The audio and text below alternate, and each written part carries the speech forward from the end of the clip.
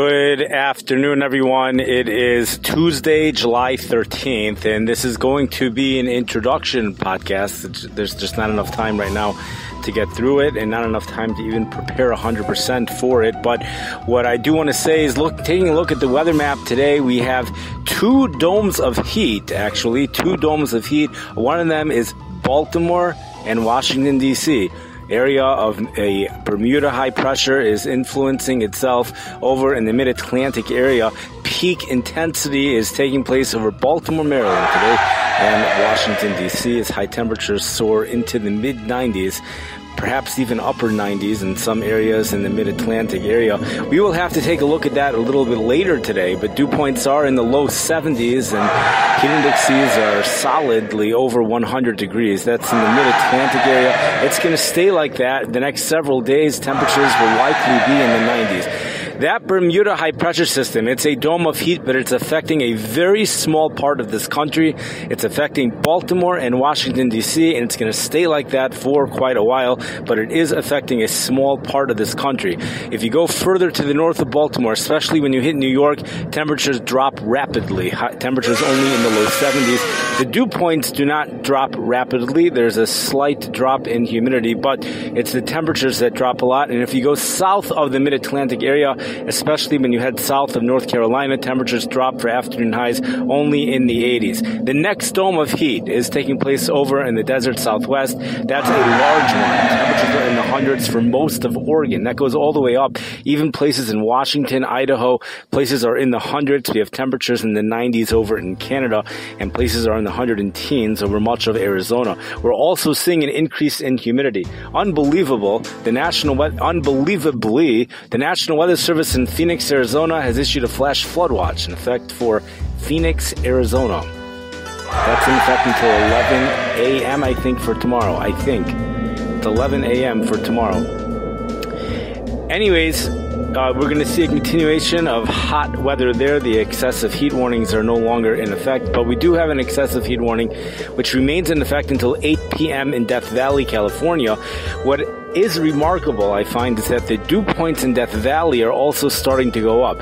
The dew points are not approaching 60, but the dew points are headed into the 50s, which is ideal humidity, which would mean that the air temperatures are probably actually feeling what it actually says it's going to be. The heat indexes are probably similar to what those air temperatures are, and that's what this story is for there, whereas usually dew points are in the 30s and the heat index temperatures might actually feel cooler than what the air temperatures are.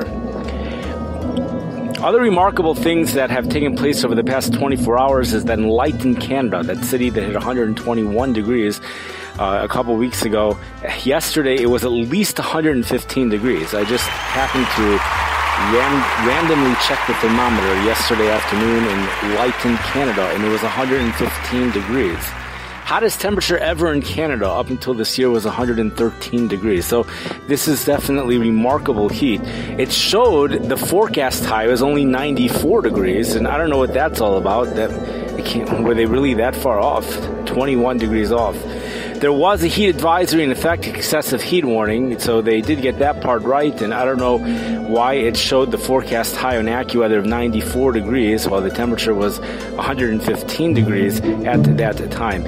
Mosquito activity is extremely high in Baltimore, Maryland, extremely high in Miami, and extremely high in St. Louis, Missouri. Mosquito activity is low in Yuma, Arizona, but it's very high in Phoenix, Arizona. And what is that noise? Wow. I don't know what that noise is. But anyways, it's low it's very high in Boise, Idaho as well, and many places out west. You have a lot of heat, which is attracting a lot of those mosquitoes. Taking a look in Eretz Yisrael, we have the mosquitoes are low in Eretz Yisrael, but the temperatures, there were a yellow warning for heat. It was in effect yesterday for places by the Dead Sea, and there also is a fire weather watch in effect for places in the desert over there in Eretz Yisrael. Anyways, this is just a little bit of an introduction, and I wanted to make sure that we covered those the fire weather watch, the heat advisories in Eretz Yisrael, as well, along with the intense heat in the southwest part of Canada once again. along with there's a cool area, an area of cool air. I didn't mention this. An area of cool air is currently over in Indiana and Michigan and Ohio. And there's also an area of cool air over in the central part of Canada. So we have two domes of heat and two areas of cool air. Frontal boundary, which is a low pressure system which has dissipated over the past 24 hours, is only a trough of low pressure as it heads into the Michigan area. And therefore the sun's starting to come out here in Chicago, and then tomorrow for sure, mostly sunny skies, warm and more humid tomorrow, temperatures well into the 80s for both Chicago and South Bend, Indiana, and many other cities. And actually temperatures might even come close to 90 in some of those cities. Warm and humid conditions remain Wednesday night through Friday night. Heavy rainstorm here in the Midwest. 3 inches of rain is forecast for Wisconsin. 1 to 3 inches for Chicago, Illinois, and places to the south and east and west might only be getting 1 to 2 inches, or perhaps even less. That's going to be from the period Wednesday night through Friday night. More details will follow if we do indeed have a podcast later on in the day. The rain chances are generally, this is a Thursday and perhaps, I guess, a Friday rainstorm, as we see a front eventually settling south of us, bringing in cooler and drier air by Shabbos. I wish everybody a great day. We're going to have again, if there is a podcast later, there will be more details in regards to all of this.